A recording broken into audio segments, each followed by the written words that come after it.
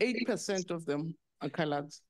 So between ourselves and the colored population, we constitute 90% of the population. And all of us have to teach and learn in other people's languages, in foreign language, and it has created certain pressures for us, and that's what we are reviewing quite strongly. It affects our teaching, our learning outcomes, but it has also quite a number of psychological issues in terms of self-esteem, self-respect. So we're already looking at mother tongue-based education, as was recommended by UNESCO, and gradually changing our policies to make sure that they are indeed suitable for the majority of people in this country, because currently it's just not working. As I say, we speak and teach in the languages of our colonialists, so it has its own problems. So we have a number of programs that we're doing. Currently, we're introducing a foreign language too early. And that's why, so after 3 years, then we swap from African languages to a foreign language before our kids can develop cognitively. So we're going to phase that. We have later introductions as a way of phasing in, but finally we'd like to really have mother tongue-based education. So it's one of the issues that we're doing. In terms of recruitment, again, because our country is very diverse, we're really looking at recruiting even in areas of origin. So that we don't expect kids who were grew up in urban areas, recruited in urban areas, then say when teaching rural areas. So we are, and it's working for other areas where we go and recruit, give incentives, give bursaries for people who come in those areas, and they find it that they're able to operate and function in those areas where they've come from without necessarily locking them into those areas. But it's working better because then we don't have to encourage people to go and teach in rural areas. It's to give kids who come from those communities areas. And just have community recruitment programs and using communities also to really mobilize, like we would have teacher assistants, and I think themselves begin to either have a teaching back when they feel that that's the right place for them and are ready to stay, or just feel that it's not my place and they're able to leave. Yeah, so we're also looking at quite strongly on inclusive education. It's one area we're not doing very well, so that even our teacher development programs look at inclusive education, especially in the earlier grades where we have to do early identification, early stimulation. So working with higher education is also to strengthen our hand with our teachers in terms of inclusive education. So maybe I should stop there. Thank you very much. No, thank you, Minister. And I think this is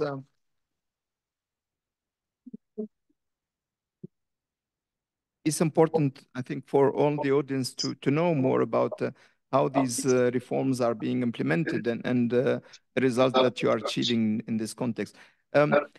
South Africa has, and you mentioned that, has set up incentives to address this disparity across regions, rural versus urban areas. A country like China is also has done similar exercise, and we have a video from Mr. Jiayi Wang, Vice Minister of Education in China, who's also presenting how China approached this issue of teacher shortages, elevating the status of the teaching profession, in particular, balancing the needs between the highly developed urban landscape and the more remote and rural regions, ensuring that teachers' needs are fully addressed. And we will listen to the video and see the video, please. 中间的各位部长、阁下、各位来宾、女士们、先生们，大家好！非常高兴与大家共同探讨教师话题。教师是推动全球教育变革的关键动力，受到各国高度关注。中国现有各级各类教师1880多万人，支撑着世界上最大规模的教育体系。中国政府高度重视教师队伍建设，将教师作为教育发展的第一资源，作为科技创新的关键支撑，作为人才建设的重要保障，作为国家富强、民族振兴、人民幸福的重要基石。习近平主席始终心系广大教师，对教育队伍建设做出了系列重要指示，并在去年提出了中国特有的教育家精神，将中华优秀传统文化的思想精髓与新时代教育改革发展的生动实践相结合，赋予了人民教师崇高使命。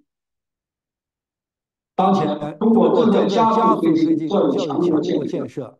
中国政府将教师队伍建设作为建设教育强国最重要的基础工作来抓。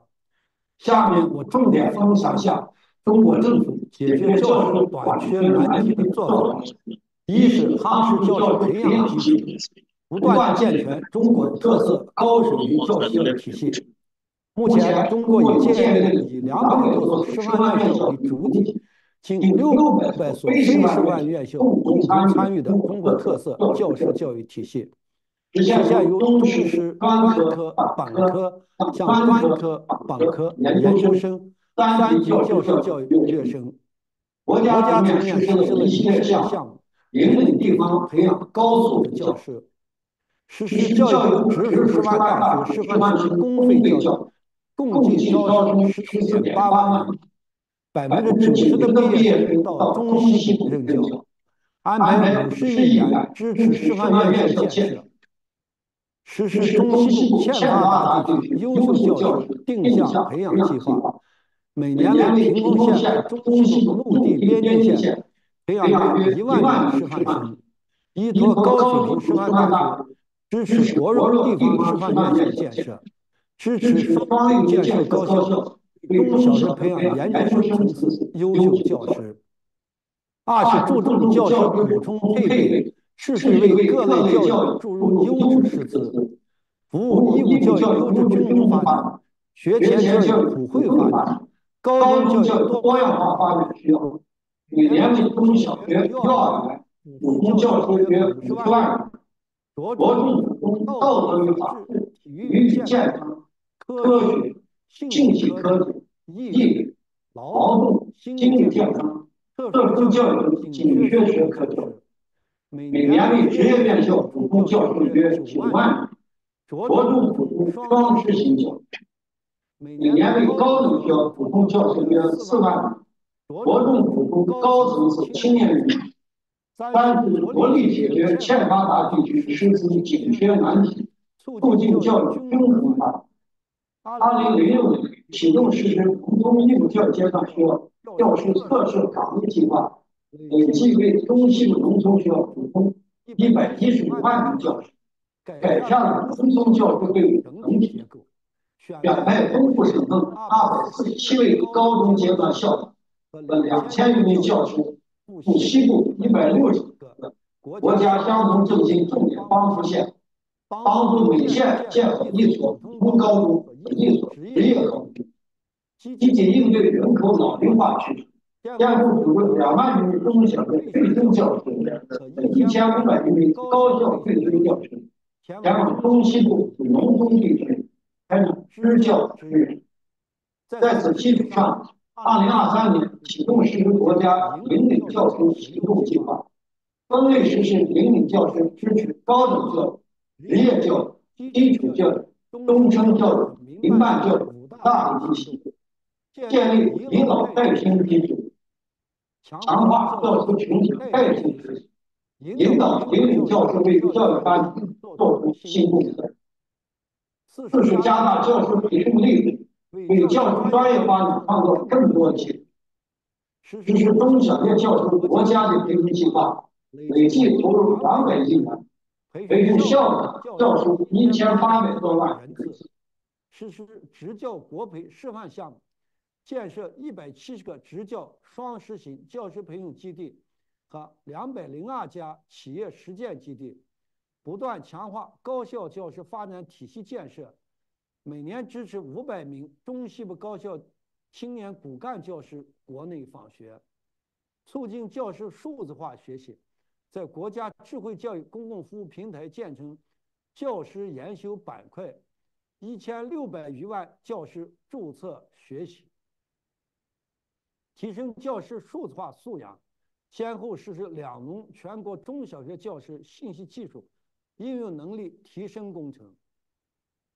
5是强化教师待遇保障，持续提升教师地位和职业吸引力，基本实现义务教育教师平均工资收入不低于当地公务员平均工资收入水平，完善中小学教师收入分配激励机制，绩效工资发放有效体现教师工作量和工作成绩。2013年以来，全面实施乡村教师生活补助政策，安排250.1亿元，惠及中西部22省份725个区县7.6万所乡村学校的130万教师，加强面向教师供应的保障性租赁住房建设，已建设筹集570万套，实施边远艰苦地区乡村学校教师周转宿舍建设，已建成63.2万套，超过86.6万教师入住。女士们、先生们、朋友们，推动教师队伍建设需要各国加强交流合作。中国始终重视教师队伍建设的国际合作，深入参与教科文组织国际教师工作组合作机制，设立中非信托基金为非洲地区教师赋能，与教科文组织合作在华建设该组织2类中心：教师教育中心和教师教育教协，为发展中国家提供教师能力建设支持。去年，教科文组织大会通过在华设立国际 STEM 教育研究所的决议，中方将支持该中心建设发展，借助该平台开展 STEM 领域教师能力建设合作。我们愿与大家携手并进，共同推动解决全球教师短缺问题，开创更加和谐美好的教育未来。谢谢大家。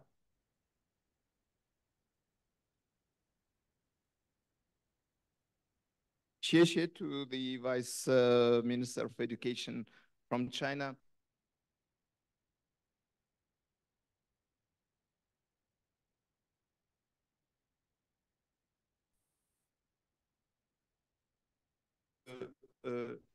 Différents pays dans différents contextes que d'arrêter, y compris au niveau national.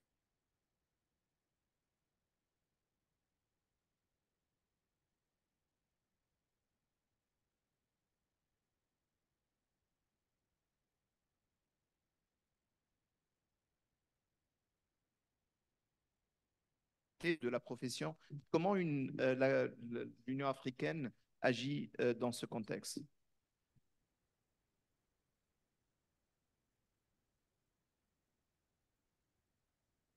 Merci, Monsieur le Président. I don't know, there is free French and English now. So, or Arabic. Assalamu alaikum. Yeah, thank you for your question. Maybe before I answer that, I wanted to just react very quickly to what the Honorable Minister was saying about the issue of mother tongue education. Why I wanted to react to this, because I was asked the question by some ministers when I was presenting the theme of the year in a couple of weeks back, and it is coming more and more in the discussions.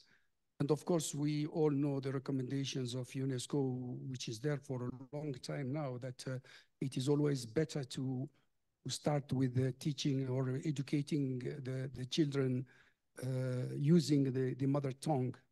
I mean, a great African expert who is Joseph Kizerbo, whom you always know, says that there are 3 elements in education of a kid. The first one is the sound. The second one is the meaning, the word. And the third one is the sign, the writing. So when you take a child whose education was first given by the mother and his community, he already masters the sound and he masters the meaning, because he masters the word. So it is very easy to make him competent just by teaching him how to write. Of course, this is true as long as when he goes to the school, there is a continuum between what he learned at home and what he is going to learn at school, what he hears at home, what he hears at school.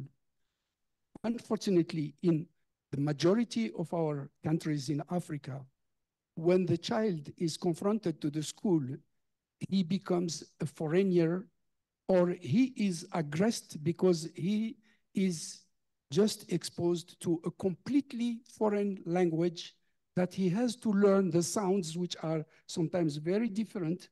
You know, if he speaks in Debele, he will not be able to speak French properly or English properly, and so on and so forth. So my question here is a question, and because it's a forum, so I'm taking advantage to raise this issue, is how, because then it implies if we want to go that way, which probably at one point or another, we will have to go that way.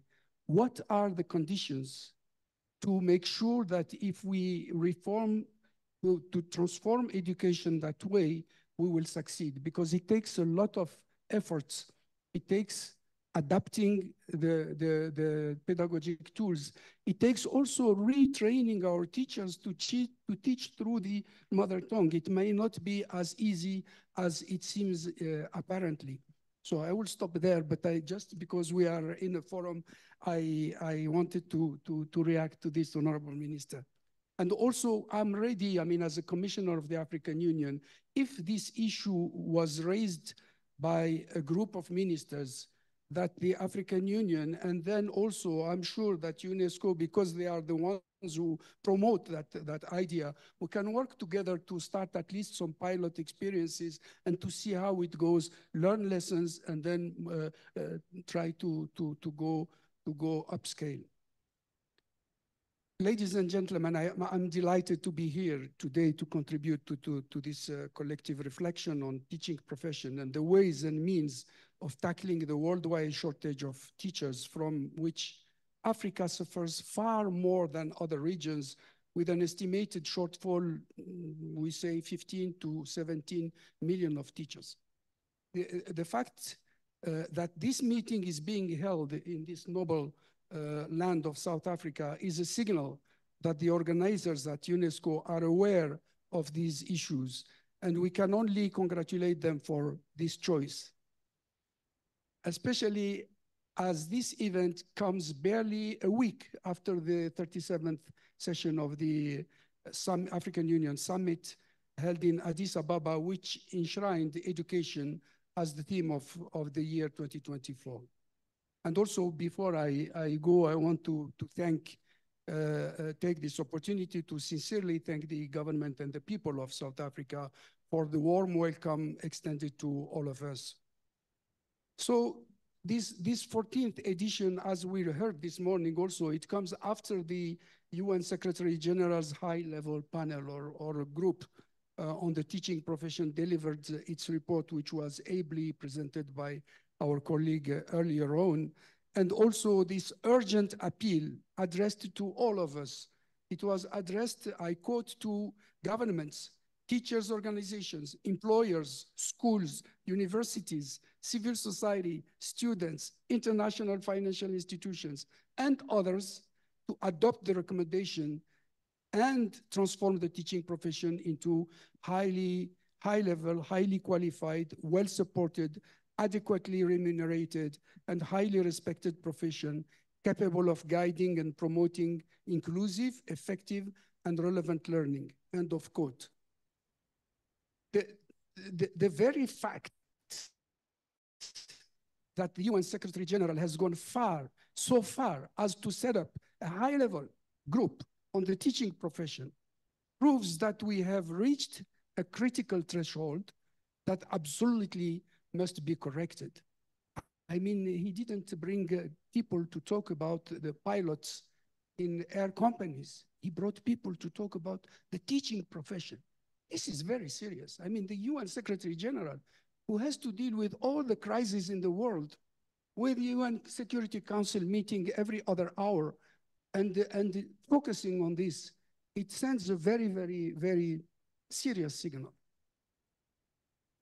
And before I continue, the problems are very much similar in Africa. They are even with higher acuity than in other places, just to answer.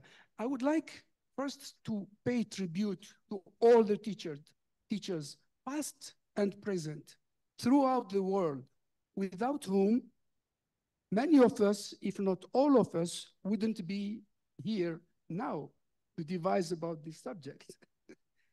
And as I was writing these notes, I was reminded with emotion, dignified, courageous, and patriotic attitude of the teachers, particularly female teachers of my country, Algeria, who, defying like one man the death threat made against them by the armed Islamic groups in the 90s, ensured the kickoff of the school year throughout the country, including in remote areas.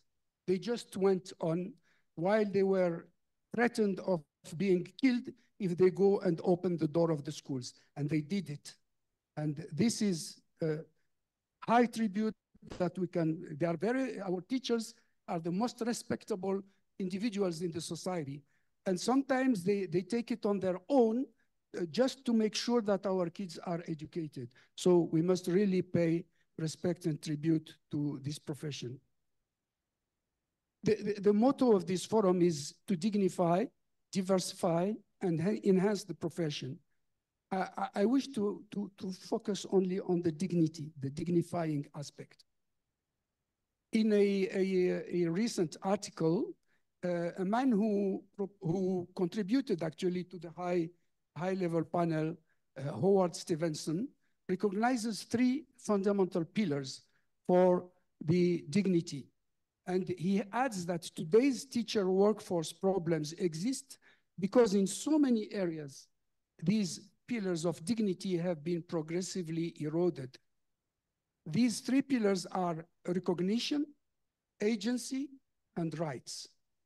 Recognition, he says that dignity depends on the recognition of importance and value. For teachers, this means that working conditions that enable them to carry out their work in a manner consistent with their skills and professional judgment should be there. Recognition is not limited to material factors as we sometimes tend to think. Although, of course, remuneration and working conditions are tangible reflections of recognition.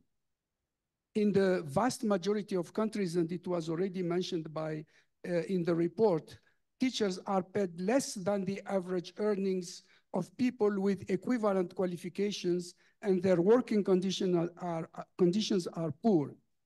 In both these respects, it is clear that the already poor situation is worsening. Many of the teachers, we all have examples in all our countries that sometimes teachers start with that profession, but a couple of months or years later, either they are doing something parallel, which is very bad for the time they are devoting to their profession, or they are just going to another profession because they are better paid in going into the industrial sector, for instance, or the economic sector. I'm happy to mention here that despite our limited resources in the African Union, for some years now, we have organized an annual competition for the best teacher, recognizing the 10 best teachers in the continent, 2 from each sub-region with gender parity, and offering an award of 10,000 to the winners. Beyond the award, for us, it's a way of expressing our gratitude to a professional body that is sometimes or perhaps often neglected. And I here can launch an appeal to support of this initiative. I know I'm taking a little bit more time. I will go faster. And the teacher qualification framework was already mentioned, so I will not go there. I want to also say a couple of words on agency, because teachers are subject to a growing number of instructions and increased supervision. I'm addressing the Honorable Minister. And their ability to act in a way that recognizes their experience and professional skills is diminishing. In other words, their autonomy when they are in the classroom is being eroded. And this is not conducive. This is not attracting for the teachers. Environments where trust prevails are being replaced by systems based on distrust and the development of cultures of compliance with rules. And this is very important, and we see it in many countries in our continent. Then there is the rights, the issue of the rights. The issue of the rights is just that if we don't have adequate individual and collective rights to both guarantee and protect the right of dignity at work, then the profession is not attractive anymore. So these long-standing global trends in the teaching profession, this is what led to the current staff shortages. And as I was saying, in Africa more than everywhere. And lastly, I would finish with the fact that was mentioned also earlier on, that we need a constant dialogue and strong union, strong teachers union brought to the table to discuss with the decision makers at any time is the most powerful leverage to make sure that the teaching profession is respected, is dignified, and is contributing to the welfare of the country and the children. I will stop there. Thank you very much. Thank you very much.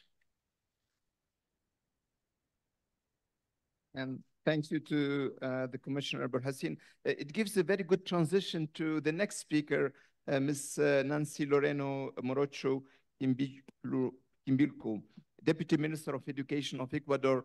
The Commissioner just spoke about the dignification and the importance of agency of teachers. He ended with the importance of the voice of teachers, their participation in social dialogue, the contribution of union, and the participation in the policy making. And as I was saying earlier, nothing about teachers without teachers. And I know that Ecuador has been leading a very important initiative to involve teachers in the policy dialogue. Maybe you can share with us that perspective, Vice Minister, please. Claro. Bueno, estamos en representación del ministro, ¿no? Y efectivamente quiero empezar diciéndoles, comentándoles a todos ustedes que soy docente y que por ahí ya también dentro de lo que es el planteamiento de la política pública que se está impulsando en el país fue crear estas oportunidades que tenemos nosotros los docentes. Y docentes que hemos experimentado incluso desde el sector rural, todas las necesidades que se van presentando, en este caso a nivel de país. En el Ecuador han surgido grandes cambios y por eso inicio mi intervención confesándoles esto, no que soy docente. Y ser maestra me permite esta conciencia crítica y reflexionar y pensar también en mis pares. Pensar en que desde mi rol de docente ahora estoy en un cargo donde el desarrollo profesional educativo es fundamental. Entonces, ¿por qué? Porque hay que reconocer que todos los docentes somos sujetos de derechos y que el derecho máximo que debe primar, como lo dijo Carlos, es el derecho a la dignidad. Eso no es negociable. En este sentido, las iniciativas que se está impulsando como país es a través de diferentes espacios donde se asegure y se garantice que en realidad la voz del docente y de la docente se esté escuchando en un espacio de igualdad y de equidad donde todos y todas podamos participar.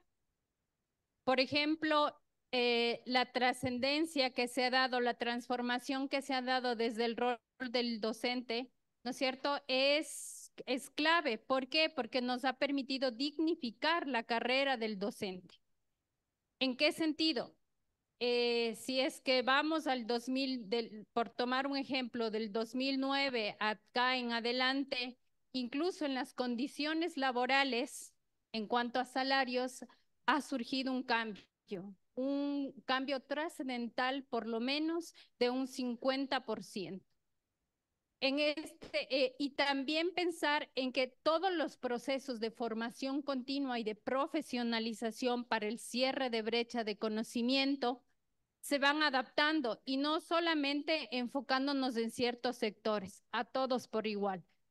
Docentes de sectores rurales, urbano-marginales, urbanos, pero también docentes del intercultural bilingüe. Es decir, los procesos de formación continua y profesionalización están dados para todos. ¿Qué nos permite esto? Esto nos permite lo que Paulo Freire decía, ¿no? La educación no cambia el mundo.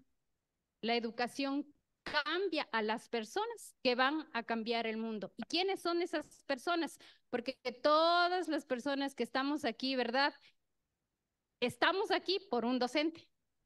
Estamos aquí porque tuvimos un maestro o una maestra que marcó en nuestra vida y logró el que nosotros, todos los que estamos pensando en educación, creamos y estemos seguros de que la educación genera la transformación social. Y es por eso que en el Ecuador estamos implementando mucho el rol del docente de cambio. El rol del docente como aquella persona que va a lograr la transformación social en su contexto y escuchar al docente rural, por ejemplo, a través de círculos de aprendizaje, en esta transición curricular que estamos empezando es fundamental para que ellos nos comenten cuáles son las principales necesidades, las problemáticas, aquellos hitos que desde su realidad se consideran para poder generar una transición curricular a competencias. Es decir, cómo desde sus espacios, y ya lo he mencionado, rurales, urbano-marginales, intercultural, bilingüe, se genera también cambio. ¿Cuáles son esas necesidades del contexto? 1. 2, pensar en que el docente sí es fundamental como actor principal en el entorno educativo. Sin embargo, también es importante toda la comunidad, sobre todo en el contexto en que actualmente está viviendo el Ecuador, un contexto de violencia, ¿no? Donde necesitamos comunidades seguras. Entonces, el rol del docente va ya también a crear estas redes de protección social, ¿no es cierto?, donde comente con la comunidad, con las familias, con los agentes que están de organizaciones gubernamentales y no gubernamentales a nivel local. La voz del docente es clave, ellos son los que nos transmiten. Y número 3, todo esto hay que sistematizar, hay que sacar las buenas prácticas que pasan en la localidad y hacerlo política pública. ¿Cómo lo vamos a lograr? En el Ecuador nosotros estamos trabajando estos 15 meses que quedan para 15 años en el planteamiento del Plan Nacional de Educación, donde uno de los ejes es la revalorización docente. Uno de esos ejes va a ser y va a constituirse como política pública en varios ámbitos. Bienestar profesional educativo, es decir, docentes sí, como prioridad, pero también los otros profesionales de la educación, como los psicólogos, los trabajadores sociales, los bibliotecarios que están en las instituciones educativas. Número 2, carrera profesional. Ahí sí va el tema de salarios, el tema de cuidado de equipos, el tema de escucharles a ellos cuáles son esas necesidades para poder nosotros sistematizar. Y número 3, la formación continua y profesionalización. Es decir, hay que cerrar brechas. Actualmente nosotros, por normativa, tenemos la responsabilidad del gobierno en formar y profesionalizar con un título de tercer nivel, lo denominamos allá, a todos los profesores bachilleres que tienen un nombramiento definitivo como docente. Y de estos nos quedan 169 docentes por cerrar esta brecha. Pero así también otros programas que están dentro de la carrera profesional. Y además que los cursos, si bien es cierto, tenemos grandes oportunidades a través de la virtualidad, pero queremos humanizar estos espacios también. Es decir, hacerlos también que yo me capacito, pero converso con mi par qué es lo importante que salió de acá a través de pautas metodológicas que le permitan tener al docente, a la docente, herramientas para la implementación. Y sobre todo en esta transición curricular, les comento, en abril nosotros tenemos el mes de la revalorización docente por un gran maestro a nivel de país, Juan Montalvo, y se va a decretar en el Ecuador el mes de la revalorización docente, donde el docente en un escenario como este va a poder plantear también cuáles son los argumentos como política pública para mejorar el currículo nacional. Muchas gracias, ministra. And Honorable, muchas gracias. Honorable John and Team Forger, Deputy Minister of General Education in Ghana. We just heard the Vice Minister of Education of Ecuador highlighting among the element of the dignification of the teaching profession, professional development, but highlighting that teachers have to be that agent of change. They have to adapt to what the Vice Minister mentioned as the transition to curricula. We know that teachers have to cope with the more global challenges like climate change, like environmental issues, digital technology and digitalization of education, education for peace and for social cohesion. And the Vice Minister just mentioned also violence in schools. How Ghana is reforming its teacher education to cope with those challenges, how you are leveraging technology to contribute to addressing those challenges. Over to you. Thank you very much, Mr. Chakroun, Assistant General Secretary General, UNESCO, Her Excellency Minister for Education, South Africa, Commissioner from AU, colleague ministers and friends. I'm excited to be here. In Ghana, we recognize that if not something very urgent is not done to address the global shortages in teachers, consequently, we'll get to a situation where if there are no sufficient teachers to teach, then we'll have the countries and continents lacking critical mass with the requisite skills to transform their countries. And so in 2018, with the support of UNESCO and the Norwegian government, Ghana instituted and implemented comprehensive national teacher policy that has brought a lot of transformation. Along with that policy is the implementation of the National Teacher Education Curriculum Framework, which repositioned how teachers are prepared before they are deployed to the classroom. So the concept of global change, of sustainability, climate change, of human rights, environmental degradation, and ICT, AI-led education, all these have been infused into how teachers are prepared.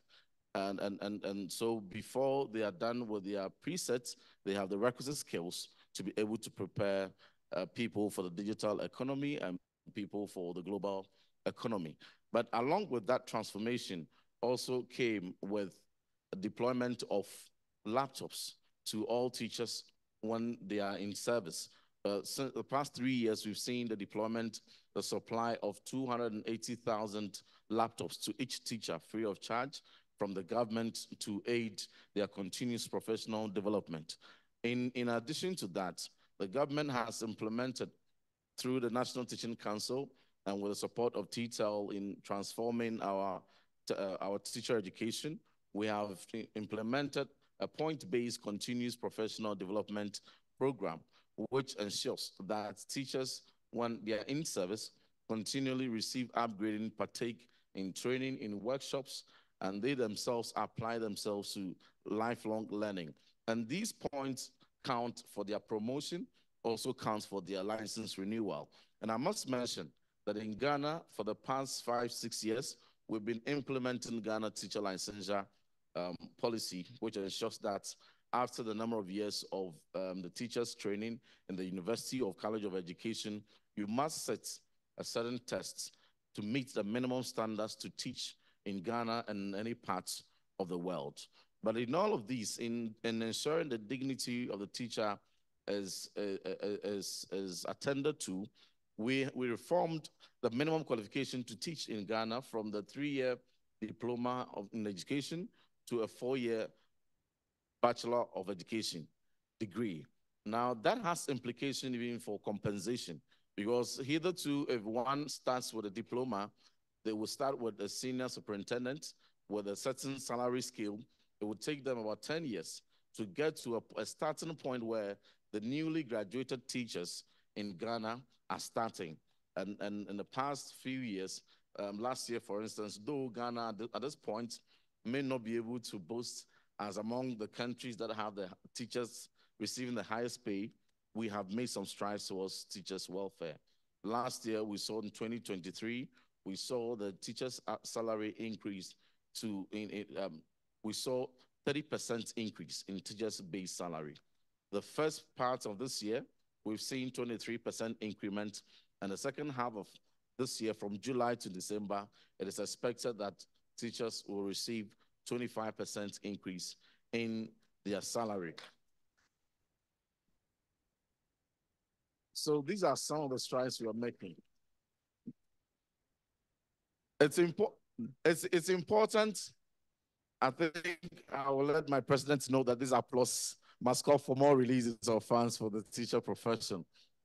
And it's also important that at the outset, we attract some of the best and brightest into the teaching profession. So one motivation we instituted is training allowances. So whilst that's very unique to teachers and nurses in our country. So whereas every other student in tertiary institution will be paying their fees and will now be supporting themselves, teachers who are being trained presets still receive allowances, stipends to support them whilst they are in school. So these are some of the interventions that we have put in place to ensure that the teacher is dignified. On the valorizing side, we've instituted an annual recognition program. That is the Ghana Teacher Prize that recognizes the most outstanding teacher with various categories. So the most outstanding teacher in Ghana gets to be built a 3-bedroom house, any location of their choice. And the second most outstanding receives an SUV vehicle and many other prizes for various categories.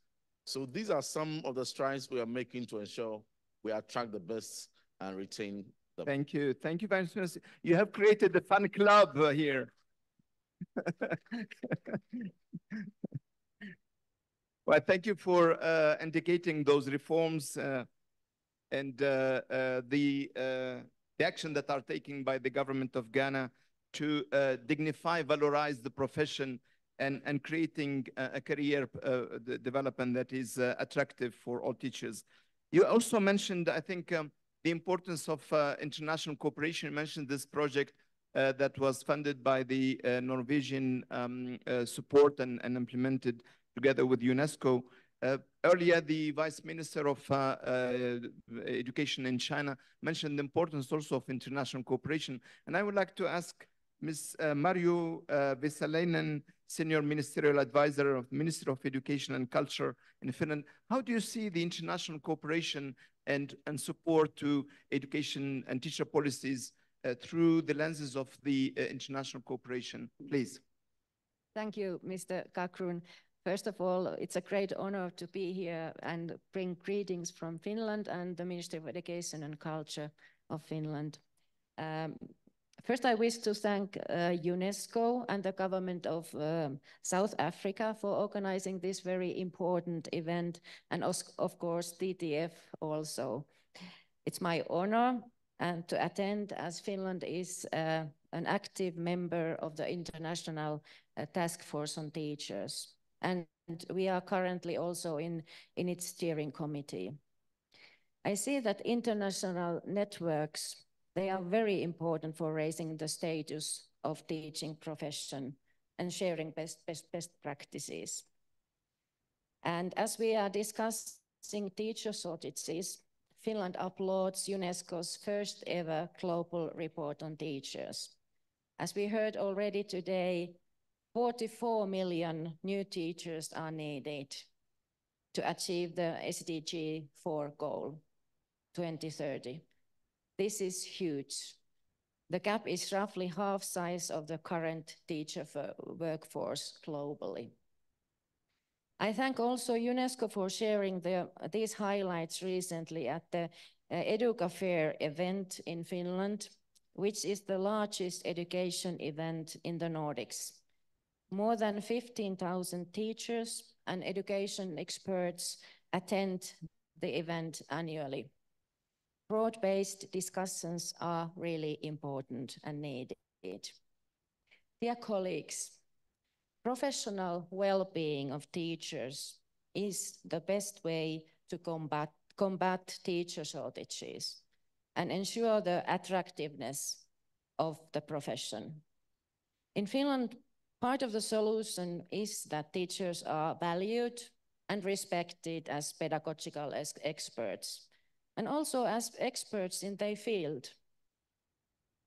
Teacher education also needs to be continuously updated. Finnish teacher education is research-based and of high quality. And this is one of the key reasons why we are able to put a lot of trust in teachers. They have a lot of professional autonomy in their work. Therefore, we are happy that UNESCO's executive board will soon start considering the possibility to renew UNESCO's normative instruments on teachers. It's crucial to elevate the status of teachers if we are able to tackle the learning crisis. Teachers must have agency in the development of their own work.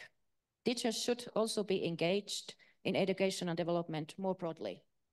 In Finland, teachers, also through their trade unions, are the single most important partner in education reform, policy, or legislation.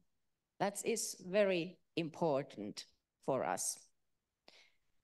Now to your question, to be brief, international partners can do a lot. In case of Finland, education is a priority area in our development policy. Much of our bilateral and multilateral work covers efforts to strengthen teachers' capacities. For example, through the Global Partnership for Education and Education Cannot Wait funds. With COACH program, we are supporting the World Bank in piloting and scaling up good practices and effective models for teachers in service training. Finland is intensifying collaboration also with the EU, for example, as a consortium member of the Regional Teacher Initiative in Sub-Saharan Africa. And I'm very happy that UNESCO and African Union are part of this initiative, which will kick off this year.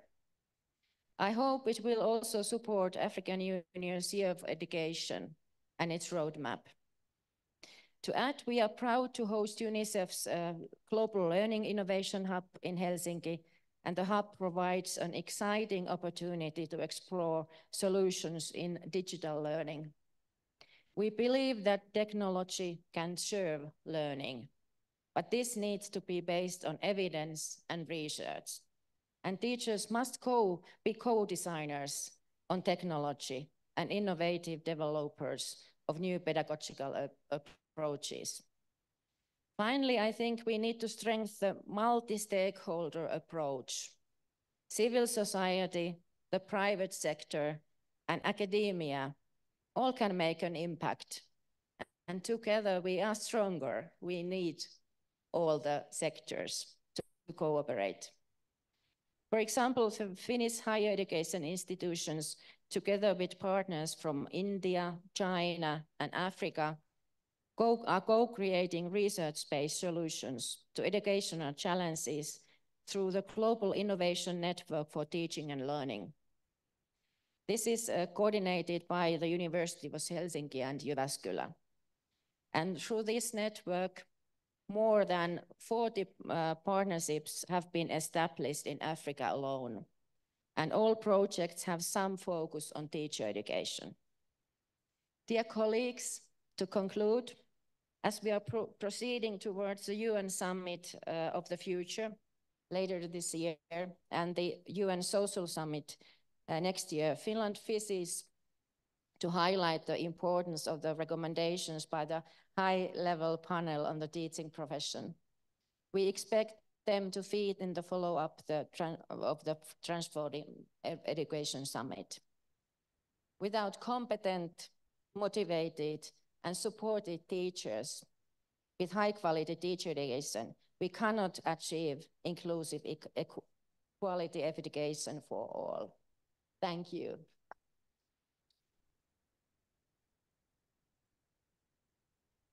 Thank you very much. I have, again, a Mission Impossible 2 to summarize the discussion. But I think as we get into concrete country cases, I think we have identified some of the policy measures that can dignify, valorize, and diversify the teaching profession. One, and is very clear, is equity in and through teachers and teacher education, how we ensure a better allocation of teachers and address the disparities among rural and urban, among these different regions that are affected by the issue of teacher shortages. The second is very clear, is about how we valorize the working conditions, including the wages, but not only, it's about also career development and professional development. And third is about the social dialogue and participation of teachers. And last and not least, I think the last point is about how we advance the international cooperation and solidarity, how we share experience and knowledge, how we learn from each other, and then how we build a common and an international community that can advance as a G4, that can advance the right to education and advance it through the teaching profession as well as a collaborative profession. So thank you very much to all our eminent speakers. Thank you for this very wonderful session. And over to my colleague to give some logistical information. Please, Carlos.